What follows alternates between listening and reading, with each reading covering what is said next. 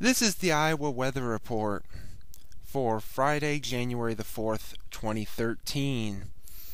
Now, our first look at the GFS Model Run at noon today.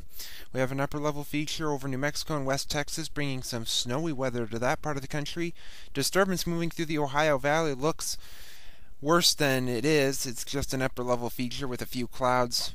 And around here, temperatures will be warming up again. Highs well into the 20s and lower to middle 30s across the state with plenty of sunshine. Saturday, we have a disturbance just to our south, a piece of that Texas storm. One piece goes into the Gulf, another comes up towards St. Louis. That could bring a few flurries, especially late in the day and mainly overnight Saturday night across the eastern counties. And by Sunday, it's east of the state over the Great Lakes. And temperatures do cool back down into the 20s, but this is going to be a short-lived cold snap, or cool snap in this case, because by Monday the winds are back to the south again. Temperatures well into the 30s, maybe approaching 40 in areas that do not have that much snow on the ground. So we'll have to see about that. Tuesday, we move to Tuesday. This is where we still have a little bit of confusion here. Some models have nothing here Tuesday. GFS has rain and a little bit of snow coming here on Tuesday. And then Wednesday that begins to pull out. Some snow, maybe some measurable snow. It's a little too early to determine. But some models don't have it coming till Wednesday into Thursday, so we'll have to wait and see.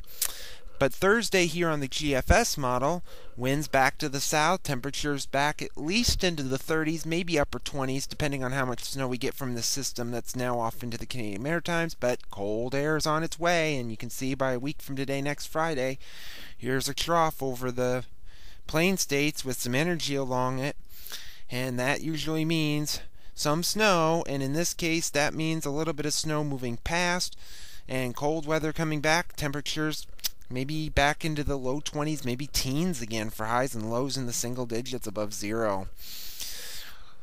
A couple days later, on the 17th, we have a cold polar vortex over Hudson Bay. Strong northerly flow coming out of Canada and the North Pole. And that could bring an Arctic front nearby with some snow.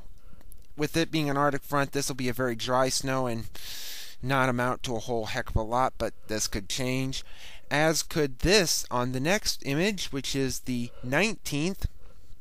At the end of the forecast, you can see the vortex kind of moves south, flattens out, a omega block setting up way to our north, and that's just going to pull the cold air straight south. There's that Arctic front. In fact, it's the same one with some snow, very light, if at all, some measurements there.